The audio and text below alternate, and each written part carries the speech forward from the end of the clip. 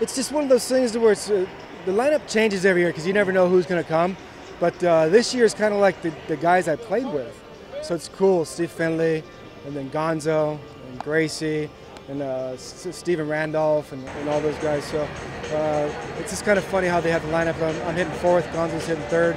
Gonzo hit 52 home runs one season, I hit 20. So you think it'd be backwards, I'd be hitting third or hitting fourth. But no, it's fun. It's really enjoying. I'm really blessed to have an opportunity to be here.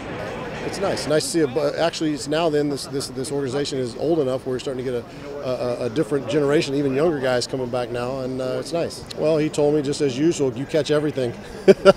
He said, well, we might have to adjust our distances a little bit, like playing right next to each other. But you know, we played together for 10 years in Houston and then over here, and then actually played in Summer League baseball up in Alaska together. So we've been teammates for a long time and know each other very well, and it's always good to get back over and see him look over to the right and see Gonzo and left.